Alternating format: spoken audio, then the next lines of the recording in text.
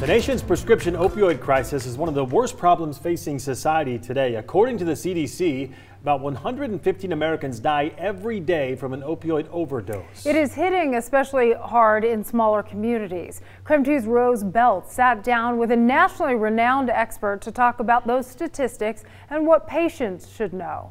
In the 1990s, doctors were worried about undertreating patients. Now they're struggling to help patients that are addicted to their pain medications. The problem is pain is very, very complicated. It's individually experienced, and it's experienced across multiple dimensions. And patients cope with pain differently. Even though recent CDC reports show that prescriptions for opioid painkillers has dropped, the amount of Americans getting addicted to opioids is still too high, and doctors are worried about the future. I fear, and many of our patients fear, and I'm sure many of your audience fear, that it's going to swing so far to the opposite end that not only will opioids not be available, but that physicians won't even be willing to take care of pain at all, which would be a terrible result of the history of good pain care that we know how to deliver.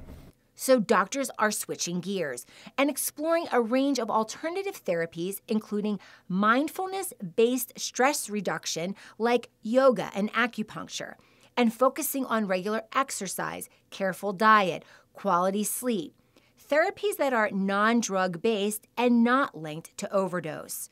Their goal is to teach people how to live and work through the pain.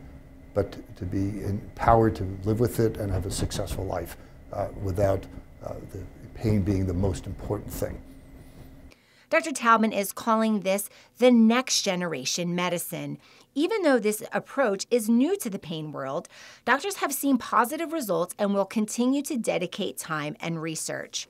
The prescription opioid epidemic didn't happen overnight, and Dr. Taubman says it won't be solved that way. Rose Beltz, KREM 2 News. By the way, Dr. Taubman will be continuing this conversation along with other experts from the University of Washington School of Medicine and Gonzaga University at the Next Generation Free Lecture Series, 6:30 Thursday evening at the Davenport Hotel. Certainly an interesting topic. Yeah, a lot of interest in that. We need some answers.